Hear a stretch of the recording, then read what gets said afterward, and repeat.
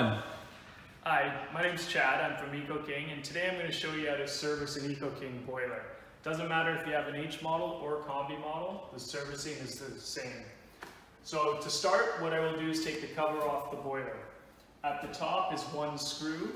You will take that off and then use something sharp to push down on the latch. So it's loosened, one hand on the top, one on the bottom. Pull the cover straight out towards you. Set it to the side. Next, I'm going to gain access to the inside of the heat exchanger.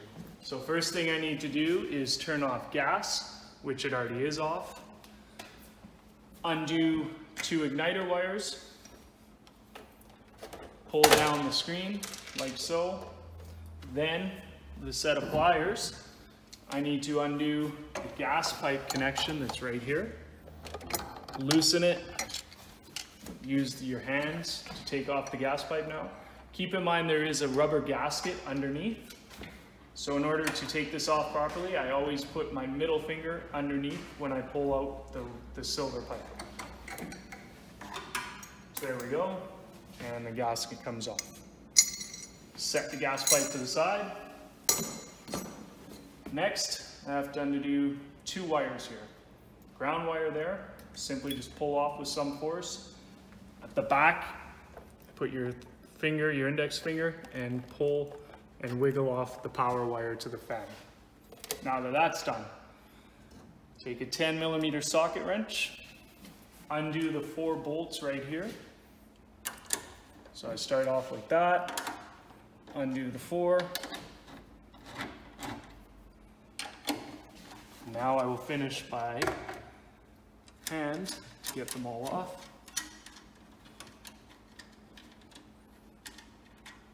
2, there's 3, and the 4th one. I usually put them in my back pocket. Now that we have this the 4 bolts off, the gas pipe off, and the wires disconnected, we can take off the whole burner and blower assembly. Comes off like so. Now keep in mind when you take this off that this is a known carcinogen, and so is the refractory at the back. So we do recommend that you wear a mask. It's not mandatory, but we should make you aware of that. Now that you have the burner assembly off, you want to make sure there's no debris clogging up any of the pores where the gas actually comes out. If it's very clogged with dirt or sometimes there's drywall dust in there, you can take a warm cloth and try and clean out as best as you can any of the pores. Next, you want to look at the igniter, which is right here. That igniter should essentially look how it does now. Over time, the 2 prongs can separate, so they could look something a little bit like that. At that point, you can take out the igniter with 2 Allen key screws right here, and it comes straight out. And you can bend the igniter as best as your ability back to get it to the position that it's in right now. It should be 1/4 inch off the burner and 1/8 between the 2 prongs, like you see right now. If it's very badly warped, we would recommend changing the igniter. You can also clean the igniter with a little bit of sandpaper to make it a little cleaner than it is now. Yeah. Also, when you take off the burner here, this is the air intake into the blower assembly. You want to make sure there's no debris blocking any of the air intake holes.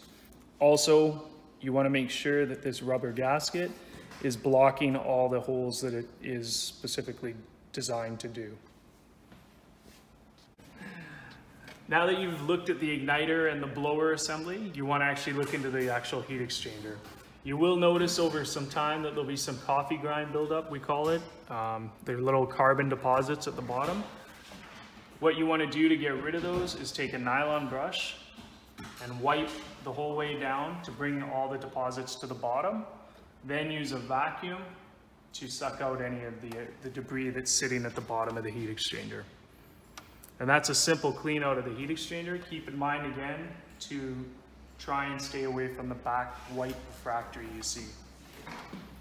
Next, once you've done that, what I would suggest you should do is come take a look at the condensate cup, which is on the far left of the boiler right here. and it's connected right here.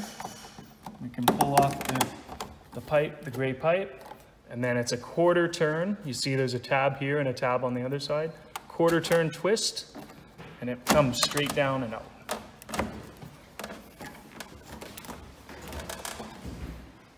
It will be full of water and potentially some debris. So you just want to go to a sink, empty it out, and clean out as best as you can just by running pressured water, tap water through that. Then when you reconnect it, when it's clean, you want to fill it up halfway with water before you reconnect it into the boiler. I will show you how to reconnect it into the boiler. You always put this pipe to the side here, so the water will fill up and drain down this hole. So it's essentially you're creating a P-trap when you install it. So I'll show you what I'm doing here.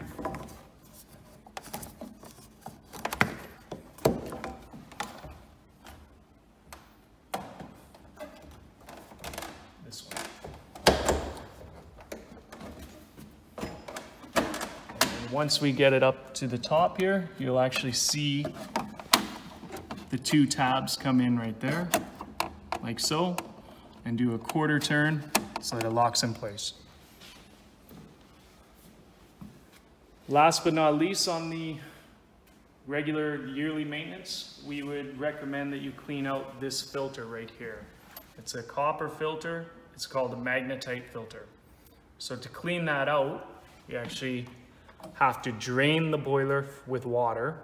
So please drain the boiler, isolate the boiler, drain it from water before you do this. Once the boiler is drained of water, you would take off this clip, one more clip right here, like so, put it to the side. And then the last one is this little cream colored clip here. It's on about 2 p.m. We'll push it back to about 10, and then it's loose. Next, we pull out from the bottom first. There's always going to be some water still in the boiler. And then I slowly pull down from the top. And here's your filter.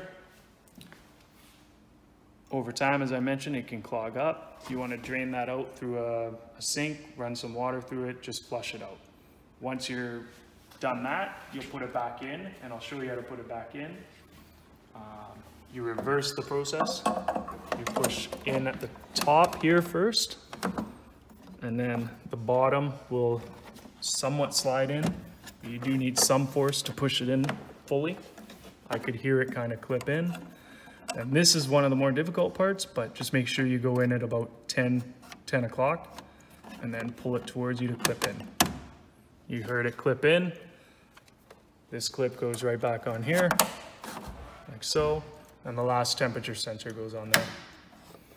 And that's it. That's what I would say for your yearly maintenance on any cooking.